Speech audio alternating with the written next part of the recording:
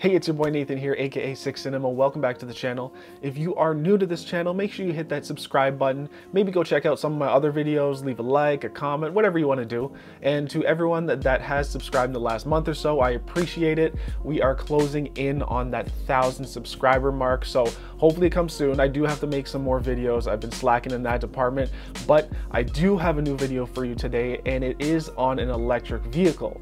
And not just any electric vehicle, the Kia Niro EV. So let's go check it out. One of my favorite parts about this vehicle and the exterior are these heartbeat lights right here. Actually, because they're LED on the camera right now, they're probably actually moving like a heartbeat monitor, which is pretty cool. And then we make our way to the rims. You have a nice EV style rim that has aerodynamics, so when you're driving, you're not going through all of that range, because range is a big topic and we'll get to it, but 17 inches right here, not massive, but if you want anything bigger, just check out the EV6. We make our way to the back and we have this boomerang light in the back, which I find really cool, but we also have this second color for the rear 3/4 panel, which is pretty cool. It doesn't come with all of the colors, but I think it looks sleek with the white. Okay, so another cool feature in the trunk here is the smart power liftgate. So you just stand here and it automatically opens. And then you're able to access your trunk space and take a look in the back. You have all this space.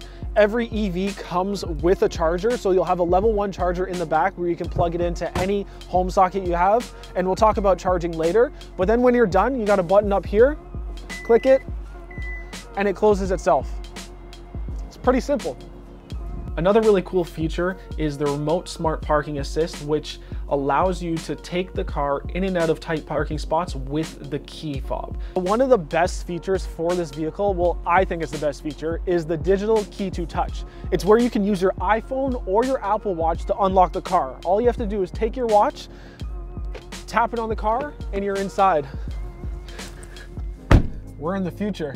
So to keep with the technology, there is a wireless cell phone charger that is right in the front. You just place your phone down and get a quick charge, so you don't have to worry about cables, and it's nice and sleek. There's a cool functionality with this vehicle. It's called vehicle to load, and I didn't get to test it out, but basically what it does is you can plug in your vehicle to any accessory that you have. So say it's a coffee machine, or maybe you want to charge your laptop, and it takes the battery from the vehicle and it can charge or power any accessory that you have plugged into it.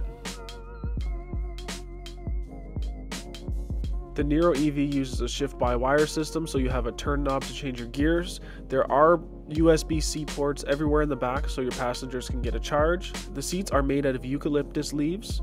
There's a decent sized sunroof, so if you want to open that up, get some fresh air. And there's a 10.25-inch screen for the cluster and entertainment media screen.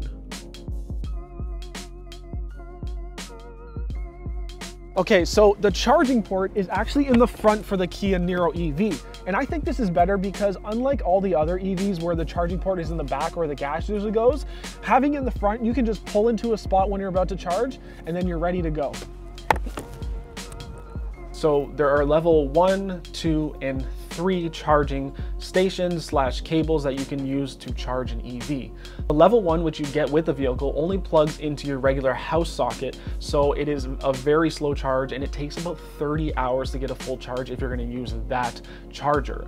But then you can go up to a level 2, which you can have installed in your garage or anywhere around your house, and when you use that charger, it takes about 8 hours to charge your vehicle. So if you plug your vehicle in overnight while you're sleeping, just like your cell phone, you'll have a full charge every single day. So a level 3 charger, which is the best out of all of them, it is a super fast charger. You'll be able to charge your Niro EV from 10 to 80% in about 45 minutes. So the one thing I did notice is that the range did deplete pretty quickly, but I was still getting around 350 to 400 kilometers on a full charge. The only thing that I noticed is I was doing a lot more highway driving than I was city driving, and because of the regenerative braking that the Niro EV has, it does do better in the city than it does on the highway. So it's the opposite of regular cars. So after having the Niro EV for about a week, honestly, it's a really great drive. It's smooth, it's very responsive because it has that instant torque. So you'll be picking up very fast compared to a gas vehicle. The look is amazing. It's very sleek. Being able to save money and not paying for gas, that is definitely a plus.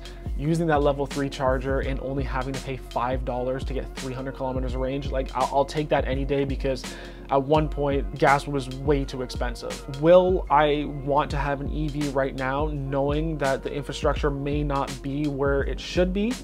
Honestly, why not? It's a great car and I have really nothing to complain about. Test out the Niro EV because it is one of the cheapest on the market, and you're still getting great range, you're getting a great vehicle to drive, and there's a ton of space. Anyway, that is it for me, and I'll see you in the next video.